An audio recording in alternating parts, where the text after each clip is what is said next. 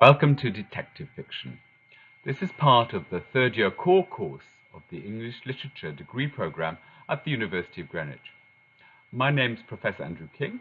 I'll be posting online a series of videos on YouTube, each aiming to be about 20 minutes long, that I hope will help you get as much as possible out of the course. The videos are not intended to operate as substitutes for the lectures and seminars, but as supplements to them. As you'll find, the videos are much more detailed than the lectures, but there is also a lot of content and above all interaction in the lectures and seminars than is possible in these videos. I also hope that members of the public might get something out of them too, even if they aren't following the course as such. As I'll be insisting, many of the things we associate with detective fiction and the reading of clues apply not only to other kinds of texts, but to real life as well. The three questions that you see on the screen in front of you are ones that underlie the entire course. I won't always return to them explicitly because we'll operate at a less deep level usually than these. But nonetheless, they do underlie the entire course. I've already addressed to some extent why detection matters, and I've suggested already that it's a life skill that we all need. I think it's very dangerous to read entirely innocently and literally. People can really very easily, by those means, pull the wool over our eyes. And I need hardly tell you that that's a very risky situation to be in.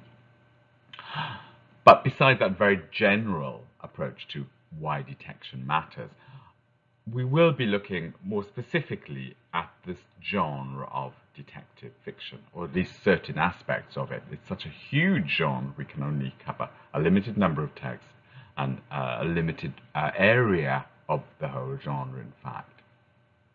But I want to address here a fundamental question, which is that middle one. What is the fiction of detection? This raises, for me, ethical issues. Now, the idea of detective fiction as a genre is that everything's solved at the end, at least until we get to postmodern detective fiction. The problems are solved, society is purified, the crimes are appropriately punished. That's the classical form. That is, of course, a fictional form. That is definitely a fantasy. In real life, that does not happen. Sometimes it does, but very often it doesn't. The fiction of detection is the implication that we can, through following a series of clues, come to a total picture of reality. I don't think it will surprise you if I suggest that that's not possible. But it's a very tempting fantasy, and we're very susceptible to that fantasy. There are ethical issues involved in how we decode and assemble the various clues that we're presented with. And that's what we're going to be focusing on again and again. I may never again refer to the fiction of detection, but it's precisely the ethical issues involved in detection that I'm referring to here. In particular, we'll be looking again and again at the relationship between law and justice. Before we go any further, of course, I should remind you of what the set texts are for this course. This lecture is particularly concerned with Edgar Allan Poe's The Murders in the Rue Morgue and The Pit and the Pendulum. But I won't actually be talking that much about them. I'll be thinking about much more general issues about detection. In general, of course I will be mentioning them, but not very much indeed. Similarly with the rest of the lectures, I'm not going to be giving you plot summaries. I'm assuming you've read the texts yourselves. What I will be doing is commenting on the text rather than just describing them. I'll be thinking about ways of reading them. I'll be making various kinds of connections with contexts to enable you to read these texts. There's a variety of detectives in the course. We have, for example, in Mary Braddon's Henry Dunbar, an amateur woman detective as well as a professional male one. In Lecture 4, with the Sherlock Holmes, obviously, which picks up from the Dupin and unnamed narrator of the murders in the Rue Morgue, in the Sherlock Holmes you've got a male detective, but in The Adventures of Judith Lee by Richard Marsh, you've got a woman detective from about 2 decades after the Sherlock Holmes were written. Matched is a wonderful parallel to A Scandal in Bohemia. Very, very funny, in fact.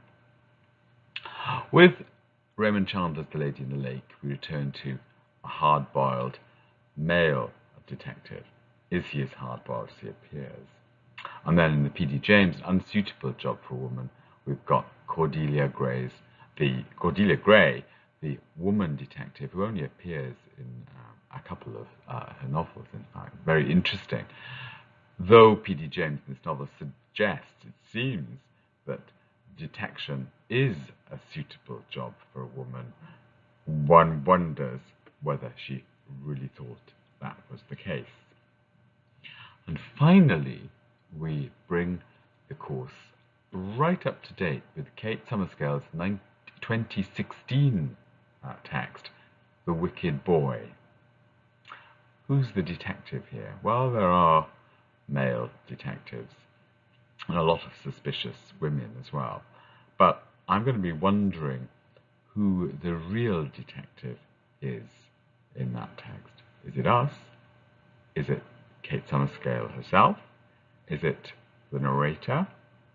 Well, we'll be thinking and reading suspiciously all of these texts, answering these questions, and indeed asking a lot more and providing a lot of different answers as well.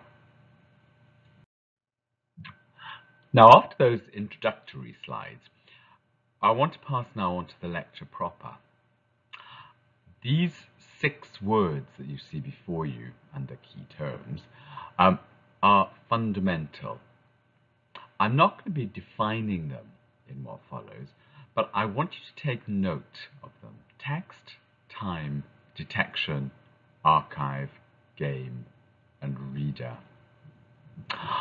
I want us to be thinking not about the definitions of the individual words, but about the interrelationships of these 6 terms. What is the relationship between text and time and detection, for example? Can we read a text without thinking about time? Can we detect clues without reference to an archive of material that we already know? And can we detect things simply as a game, or is detection something more serious? But these are just some of the ways that these terms can be connected that I'll be exploring in what follows. What I really want you to do is to be alert to them as they recur again and again in what follows, and their way that they're recombined again and again in different ways, so that the meaning of each changes. To start the lecture proper then, on Poe, reading and detection, I want us to think about a very key issue. What's a difficult text? Now, this is a question that Britta Martins proposed in her very interesting linkage of the rise of the dramatic monologue and detective fiction at much the same time. And she says, when we're reading a dramatic monologue, we have to read suspiciously. The narrator of the dramatic monologue, in Tennyson and Browning, for example, we have to be suspicious of the narrator. Are we being told the truth? And this is part of the interest of the dramatic monologue, indeed. Is it off-putting, though? That's the question for us. I think a lot of us are put off by what we think of as difficult text. Now, detective fiction is not generally considered a difficult genre. We're not talking about James Joyce's Ulysses or Finnegan's Wake here. Rather, we're talking about mass market, popular fiction, indeed. But maybe decoding applies as much to difficult texts as to detective fiction. There's always a difficulty of decoding at the heart of detection. And I wonder, maybe it's a question of how difficulty is presented to us. That's the big issue here. Is difficulty a class divider? This is a big question. Maybe it's a difficult text or a difficulty can only be resolved by the super educated. This is in fact what Poe suggests. You need a genius really to sort out a crime such as the murders in the Rue Morgue. And it's Dupin who is the genius who's enabled to do that. He's the aristocratic genius. He's not like us ordinary mortals. The narrator of the murders in the Rue Morgue is a link between the genius and the ordinary reader like us. How is this class situation presented in detective fiction? An interesting question here. For Dupin, and indeed for the narrator of the murders in the Rue Morgue, detection is a kind of puzzle. It's a game. It's a game of drafts rather than chess. But that philosophical introduction to the murders of the Rue Morgue is also an encouragement for us to think about how we ourselves read. How do we decode text? How do we decode the world, in fact? Detective fiction, I really would argue this quite strongly, is trickier than we might think, but it's sold to us and we read it with great joy as a metacognitive reflection. It's a thinking about how we think. A reflection, maybe a mirror reflection, or maybe an encouragement for us to reflect on what's being reflected to us. It's a reflection about thinking, about our own thinking. And of course, it's fundamentally metatextual. Detective fiction can certainly be regarded as a text about texts, a way of thinking about, a reflection on, a consideration of how texts work, a reflection on textuality itself. That's what detective fiction as metatextual really means. We're not just talking about that philosophical introduction, which is very famous, by the way, to the murders in the Rue Morgue, but all the detective fiction set on this course. We can read it as a way of thinking about thinking. And indeed, let's begin at the very beginning of the murders in the Rue Morgue. Do you want to read that passage for a minute? And then move on to the next slide. You'll notice here that I've emphasized two words, the analyst and what the analyst does, disentangles. That implies that life is a real confusing tangle, and it's the analyst, we need this special person, the analyst, to disentangle the complications of life. I need hardly remind you too of the heavy masculine gendering of the analyst. There's no way in this story that there can be female analyst. There's only a masculine one. And what does that analyst disentangling life do? Well, he has fun. He derives pleasure from it. And he doesn't only derive pleasure from the complications of high culture, but the most trivial things, the most trivial occupations, whatever they are, that enable him to exercise his brains, his powers of analysis, his talents, in other words. As you see, the analyst is fond of enigmas, conundrums, and hieroglyphics. Enigmas, of course, rather like fun. Interesting that enigmas, conundrums, and hieroglyphics are referred to rather than secrets or mysteries. Much heftier terms, in fact, those than enigmas and conundrums, which were printed puzzles, in fact, at the time. Hieroglyphics is an interesting term in this context as well.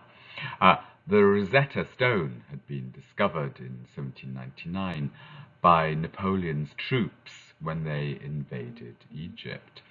And it was through the Rosetta Stone that the Frenchman Jean-François Champollion had been able to at least go some way to decoding hieroglyphics in 1822.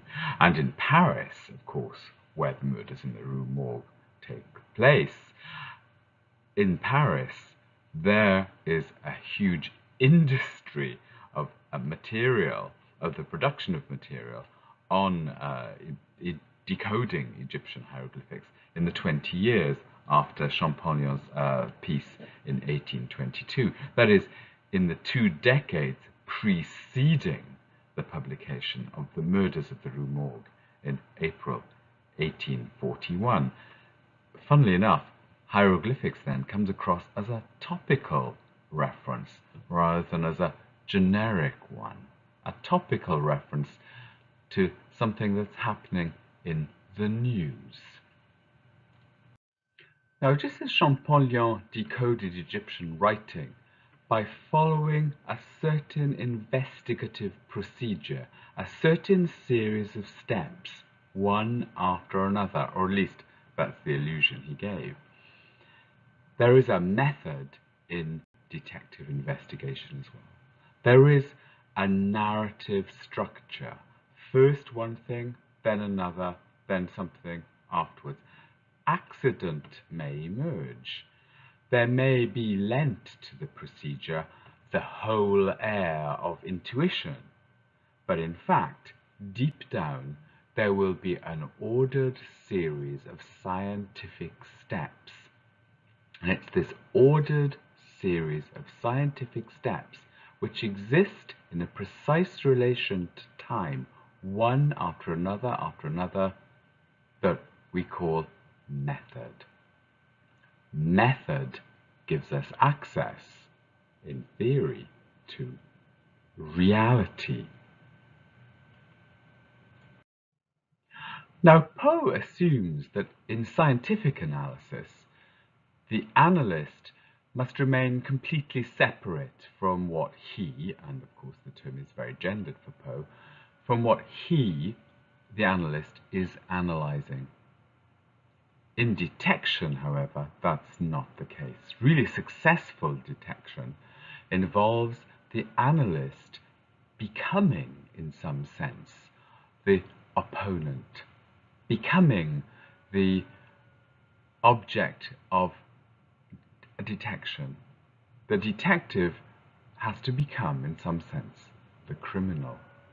And it's through this act of imagination, of crossing borders between, if you like, the good and the bad, if you want to think in those terms, that the resolution of the story will be arrived at, that the mystery will be revealed, that the criminal may be tricked into error or rushed into making a mistake.